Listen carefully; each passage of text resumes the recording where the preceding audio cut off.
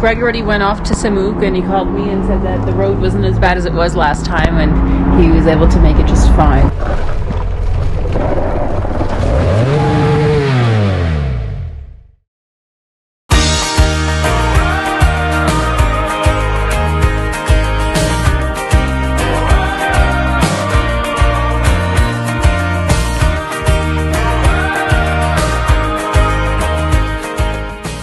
So we really loved that other spot there that had the cows and the pasture in between, and that valley between the mountains there where the waterfall is.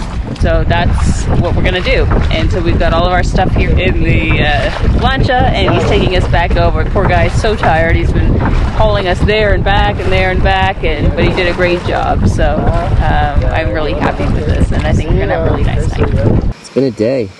I'm pooped. And I wasn't even the one doing all the rowing. I didn't even have to ride down here. What the hell did I do today? What did I do? I got trucked down here. Yeah, to be rowed around. I just sat there and got rowed around, and I'm pooped from it. I'm exhausted by it. So it's about what, 5:45. I'm just kind of hanging out because it is windy AF, so it doesn't make for a particularly pleasant getting up and going out there. Then at some point we're gonna have to brave this. So I guess Moxie is watching television. That's basically what this is for her, right? The Nature Channel. We're using our new Sea to Sky pour over coffee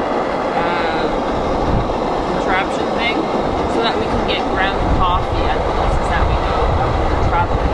So this makes 1 cup, and we basically pour it in. It takes about 4 minutes for it to go down, and then we'll have very fresh coffee. So this is better than instant coffee, and it allows us to try some different coffee brands. Windy, are you enjoying? Yeah, not bad. So this is how we pass the time when we're waiting for the remero, which is the rower. And so this is what we're doing, and Jess is getting fussy because Moxie's all wet and all dirty and muddy now. And so she keeps saying it's time to stop, it's time to stop. But look at this beast. Try stopping this beast. Prefiere que nosotros estamos aquí y las cosas atrás. Sí. Okay. Today I have no idea where we're going. We're starting in Aguacate. Our bikes are parked in Aguacate, and we're supposed to be heading east, back down east over to try and get to Coban. We have no idea what the road is like. I have a feeling that it's dirt because the section from Finca La Trinidad to Aguacate, in Aguacate turned out to be dirt. So I have a feeling that the next section is also going to be. But it was nicely graded. And it's something that I can do. It's just slower going is all. Just as long as it doesn't turn into shit, I think we'll be okay. Un familiar que murió en los estados. Oh. Un poco preocupados para ir a alcanzar el muchacho. Uncle kid, like 18 years old, died. So they're bringing his body back. He died in, what do you say, Greenville, South Carolina? Yeah. I mean, he was already in the States. This wasn't like a coyote situation or something like that. He was already there. So apparently his car in the States just disappeared. And he was just disappeared for a while, and they haven't solved what happened. That's tough. Hopefully this is good.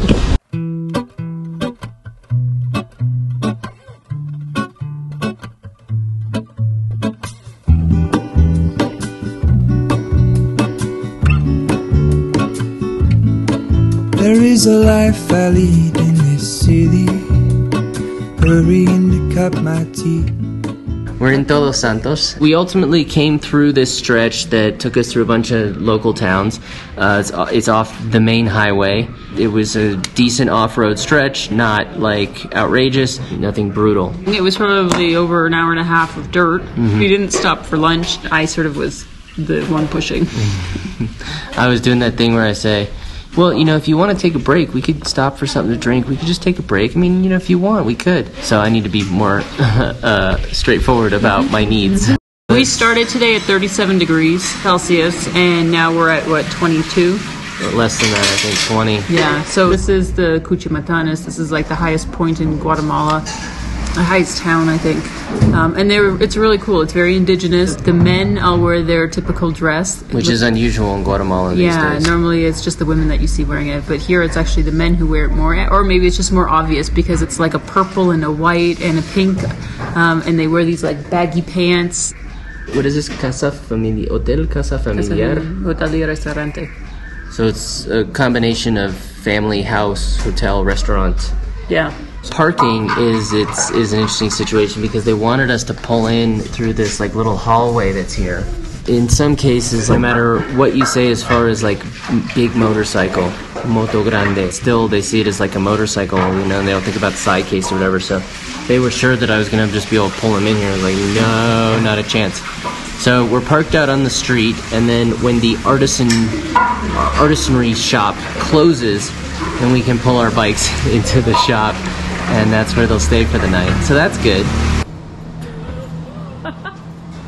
I'm not worried about somebody stealing the bike. While I was out putting stuff on the luggage on the bikes, a young kid who works at the artisan shop came out and was watching me pack up and starts asking questions about like, where'd you come from? Where are the bikes from? And like in those cases, almost always the second or third question was, how much does your bike cost? How much does a bike cost?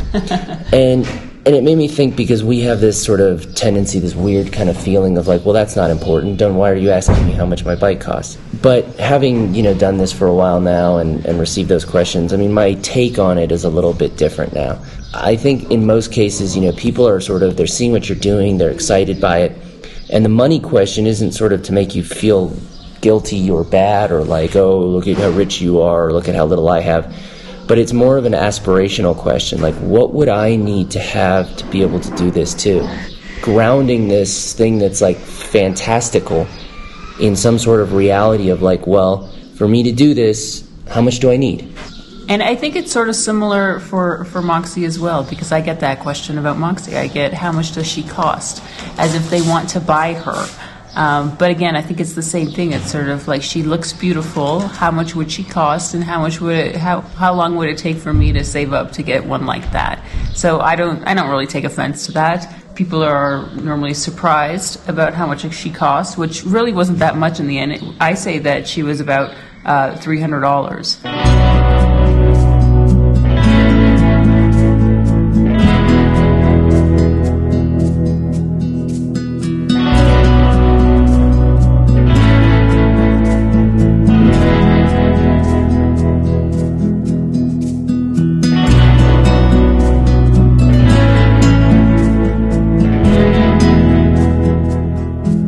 Yeah, so we missed the turn. I slammed on my brakes and got a honk from a guy behind me because of the turn. So yeah. Okay, Moxie, we know all about your needs.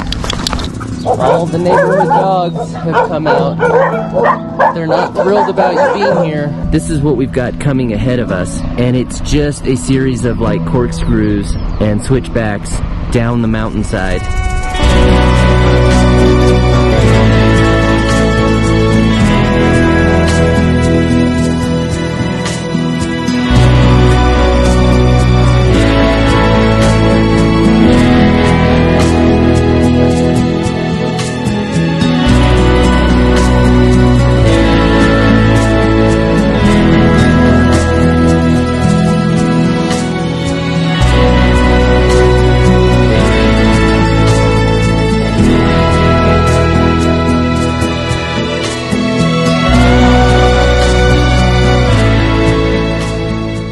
We've hit a couple of roadblocks for construction. This one is at least a 45-minute delay is what it looks like. Half of them have their engines running. And for the motorcyclists, they've got engines running and they're sitting on their bikes, like two up, waiting to go, as if like it could change, minute by minute. Relax, like we're here, it's gonna be 30 minutes. I'm not very excited about this part of it. It's been a long day, a hot day. And now we still have this stretch left to make it to the Airbnb. So I'm keeping it together and I'm going to look forward. We got time on our side. in a state of hope. I need you on my fire. I want you to know that every time you're away, I long for you so much I can find my way. We got everything here, at least to stay alive, and the time that we share. Moxie! This was 15Q for the pound at Show us what it is. the butcher shop. Yeah, give her the whole nice big piece. Yeah, look at that juiciness. Take it. Good girl. So we're going for a little walk in our Airbnb to see what animals they have. It looks like they had quail eggs, and that's what they do here. By the way, do you notice Jessica's fat lip? She got a sunburn on her lip and now it's split, so just in case you're focused on it and you cannot pull your eyes off of that, I got there a bit you of go. a fat lip Let's here. just acknowledge it out front. Best way to handle those kind of things. Like a big zit, like right on your forehead. ¿En este? pájaro es? ¿Cómo se llama? Son unas gallinas pequeñas. Son gallinas. Oh, yeah, these are quail. So he says they're just a different type of chicken, which obviously Is his way of saying not I knowing. don't really know what they're called. But that is a great looking cock over there. Wow, look at him. He's got a couple of long feathers there, just like feathers in a Frenchman's hat. Look at those. Here's a mini football cancha. Uh-huh. So, what did you think about the quails? It's a nice little homestead area here Yeah. that they've got. We'll have to I'd try really the actual quail eggs. Absolutely. Okay, so we're going to do a taste test between the quail eggs here and some of the chicken eggs to see if we can actually taste the difference, because we've never really had quail eggs. Oh my god, they're so tiny. I just wanted quail whites. Well, you don't get Honestly. quail white. Gobble gobble. So about a 2-minute walk from our cabana is this little lagoon. Lagoony-ish. It's very lagoony-ish. Maybe Moxie wants to go in there because that's just what we need. Stinking up our cabana is a wet dog. Let's go get it. Good girl. So athletic.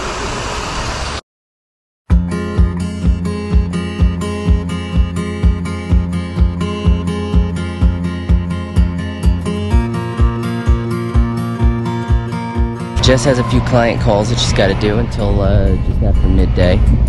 So I'm going to take advantage of a little more flexibility in my work schedule. And I'm going to head over to a place called Semuc Champey, which is like where this river kind of pools up into these beautiful turquoise swimming holes and things. We were there a few years back. It was a tough ride. It's about 25 kilometers of dirt. The first half is pretty good and the second half gets a little sketchier. So we'll see what it's like at this time of year. Hopefully I make it. Hopefully it goes well. We were riding high. Do you remember? No one will deny. We were invincible, heading for the sky before we started falling.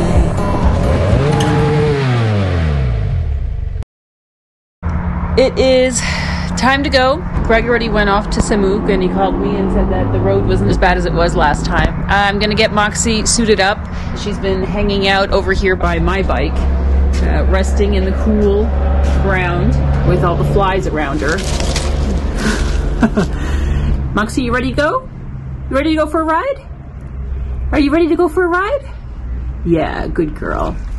I am a little concerned.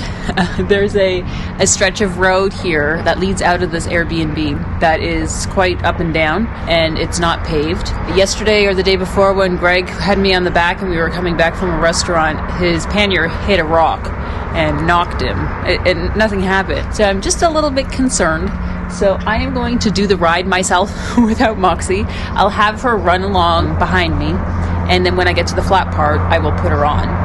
It is what it is, and it's the only way to get out of here, so we're gonna do it. And then we'll go hang out at the cafe where I'm gonna meet Greg in Coban.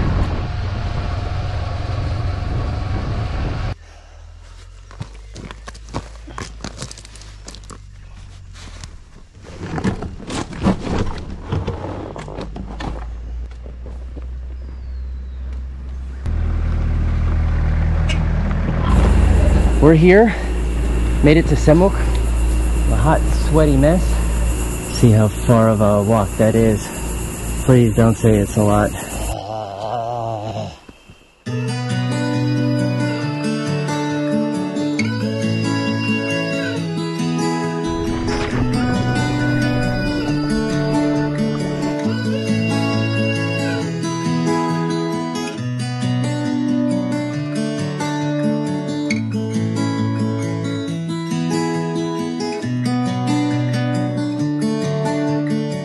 So we made it to Cardamomo's Cafe. Steak. Okay, dismount. And Moxie is resting here. If there was a cat or something that got her attention. So I don't normally get a chance to really like travel on my own with Moxie because Greg and I generally travel together. But this is sort of what it looks like when I'm traveling alone. So I've got my computer, I've got all of my stuff here, and then I've got the dog, and she's normally attached to my chair. And then I can park my bike over there in a place where I can see it, and we just hang out here until it's time to go. There are those things that you got to think about, like the bathroom or going into a place that doesn't allow dogs, and looking for grass for her. But it's a really cool experience.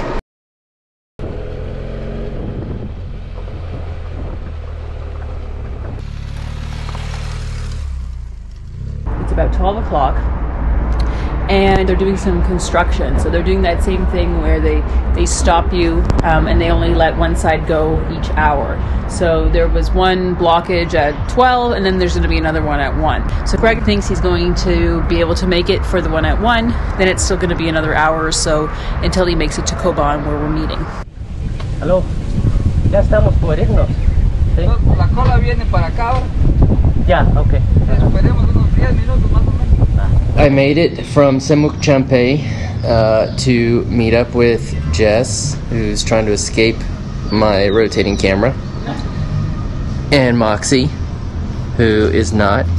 Now we're gonna head north to this area called Chisec. I guess that's the town, and then there's some caves around there, so we'll either end up camping somewhere or caving somewhere or hoteling somewhere. The caves that we were aiming for turned out to be like a 30-minute hoof into the bush and leaving our bikes, and it was already, what, 5:30?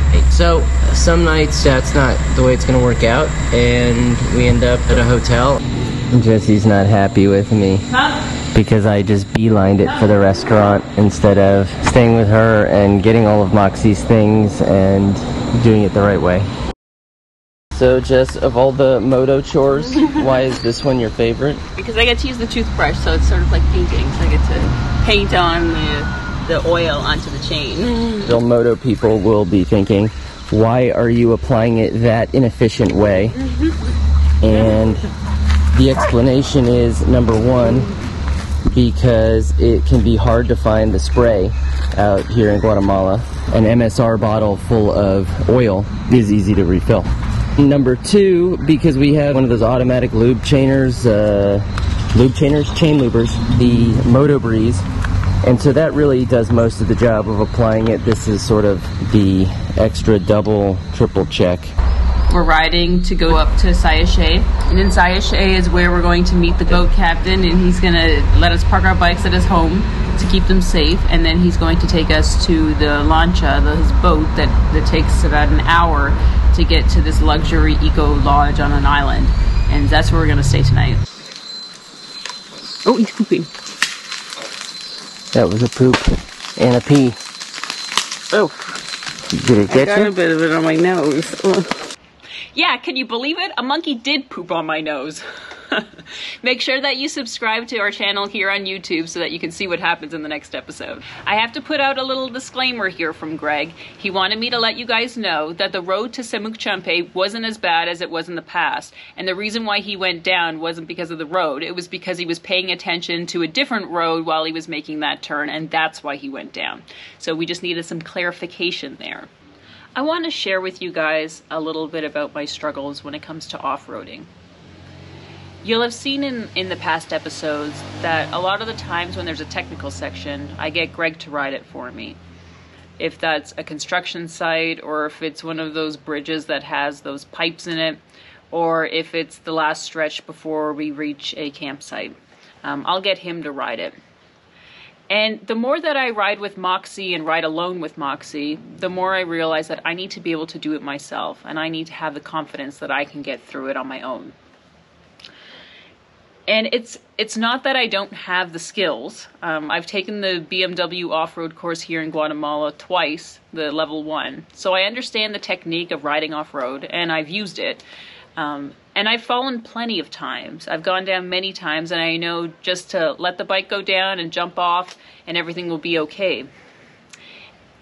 And I'm not afraid of getting hurt, which might seem a little odd, but that's not the thing that gets me and stops me from doing it. It's more I'm afraid of damaging my bike and then the costs associated with getting it repaired. And 2, which is probably the bigger thing, is that I'm afraid of looking silly and feeling embarrassed of going down. I guess I have that thing in my head where I'm worried that I'll go down, there'll be a bunch of cars behind me, I'm gonna hold up traffic, they're gonna look at me and think, silly girl, why are you riding this big bike? You shouldn't be riding if you can't pick it up. All of those things. And it just gets to me, and it prevents me from trying a section. So it's something that I really want to work on, and if any of you women riders out there, or even guys, have dealt with a similar thing and have some advice from me, I'd love to hear it. But it's something that's definitely been with me from the beginning, and it's something that I'm ready to change. Anyhow, I hope you guys subscribe to me here on YouTube and at GoRUFFLY for Facebook and Instagram so that you can follow along with my story. It was great talking to you guys, and I'll see you soon.